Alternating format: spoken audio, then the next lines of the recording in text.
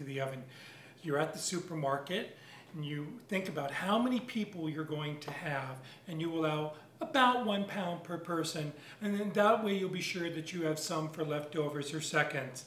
But keep one thing in mind, is that the larger the bird is, the more meat it's going to have on its bones. The large toms, those are the males, and the smaller females, those are the hens. They really don't taste any different from each other, so just get the amount of poundage that you want. Now let's take a look at this raw bird here. Now, whenever you can, look inside the wrapper to see what you're getting, because this is a grade A bird, but it still has a pretty big tear here. I kept it this way so I could show you.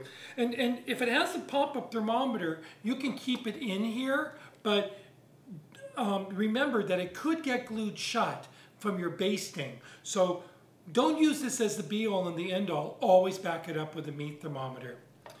Now you're going to find some goodies inside of the bird, and to me that's really good because you can use these to make a turkey stock to enhance your gravy and your stuffing. So here's the neck, and then there's always a bag in here. Now do not worry if you forget to take this out. This is heat-proof plastic, I promise you. Okay, and then there's all sorts of stuff in here that we really don't need to see.